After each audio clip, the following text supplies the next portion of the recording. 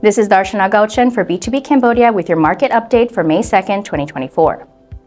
The Cambodia Securities Index rose by 0.75 points to 411.14 or 0.18%.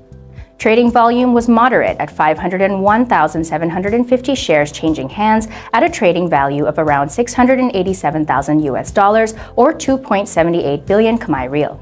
Today's market mover and percent gain winner was once again Mengli J. Quach Education PLC, up 30 Rial per share or 1.36% to 2,230 Rial per share.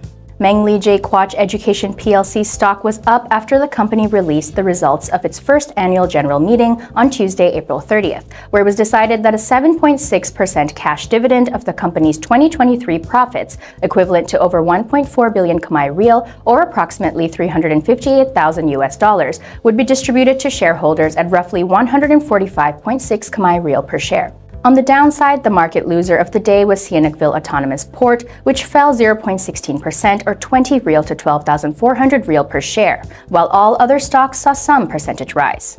The Khmer Rial to USD exchange rate is at 4,066, with USD index trading at 105.631. Brent crude oil is slightly down from our last report on April 30th to 84.04 USD a barrel, and gold also down to $2,305.6 US an ounce, while Dow futures is up 125 points from May 1st. This was Darshana Gauchen with your B2B Cambodia market update for May 2nd, 2024.